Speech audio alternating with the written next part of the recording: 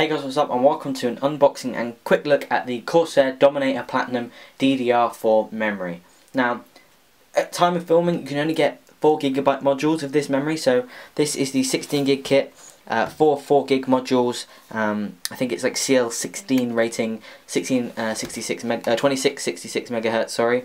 And this is really the only one I could get. Most of them weren't in stock, so just look around the packaging. It's a 16GB DDR4 4x4. Dominator Platinum's there, you see a little window. On the side we have a little metallic logo, Dominator Platinums, and it follows exactly the same thing with a little Corsair Link logo up there to let you know if you want to, you can wire massive cables all the way up to your RAM for Corsair Link. Now I'm just going to open this seal very badly, but I don't have a knife on hand, so this has got to be the way it's got to be. Sorry about that. Okay, so we'll just unbox this memory, take out one side and slide out these weird little rubber foamy kind of sockets they have for the RAM, and there you go, we get our two little, oh crap, almost dropped it, two weird little selections of showcased memory. So we'll only use one of these because we may as well. Just pop it out. Here's the stick itself, has a little plastic cover on it, and I've been waiting for Dominator RAM for a long time. I wanted some Dominator Platinums, DDR3, and then, oh whoops, let me break the packaging. Boom. I wanted some DDR3 Dominator Platinums, but when I was building an X99 system I was worried they wouldn't even ship DDR4 Dominator Platinums, but of course they did. Okay, so just for a quick look, we can see we have this sort of metal heatsink here with this aluminium bar over the top. We don't get the windows like you can in the customizable light bars, but you know, it still says Dominator DDR4 and it's made of aluminium, which is great. Under this lip here, there is actually LEDs and a light bar to diffuse that. And what this will essentially do is just shine down on your memory slots, very, very dim glow, but it actually looks really, really fancy. We see the spec of our memory, roughly, like a short little spec, 2666 MHz, so it's pretty standard for DDR4 RAM at the moment.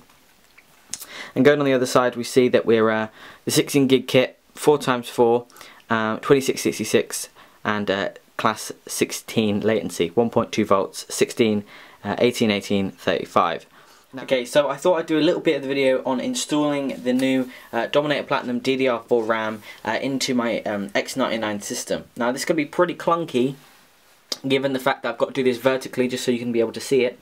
But what we'll do is the slots are actually configured 1, 2, 3, 4. So if we just the bottom slots are, you know, non-openable, but the top slots are. So if we just pop the top slot open, make sure this little notch is lined up with the hole or the little notch inside the DIMM. Now it's very centered this year, so it's actually hard, or this generation, sorry, so it's actually hard to guess which one is which, but just sort of get them lined up and then push evenly. So you may have heard that little click there. That's one that's one RAM stick, sorry, installed. Secondly, we're going to go again, so we'll just go into the next slot that's the same colour.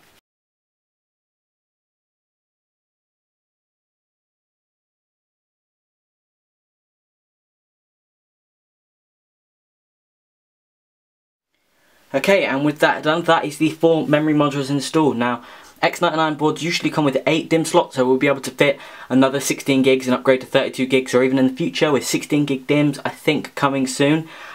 We may even be able to go up to, I think, what is it, 128 gigs in one system with motherboards that support it. So that's going to be it for this video. I know that there wasn't actually much content in this video, but I thought I'd give you a little overlook of my new Dominator Platinum DDR4 memory.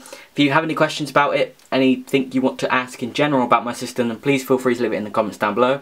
There will be an updated room tour thing coming soon about my office. It's changed quite a lot, so that will be coming soon. So I'm just going to leave, and there's probably some glamour footage over the top here, but I'm just going to leave to play on my new system, which I've not yet played with yet because I've been waiting for this RAM. So thanks for watching, and I'll hopefully see you in the next one.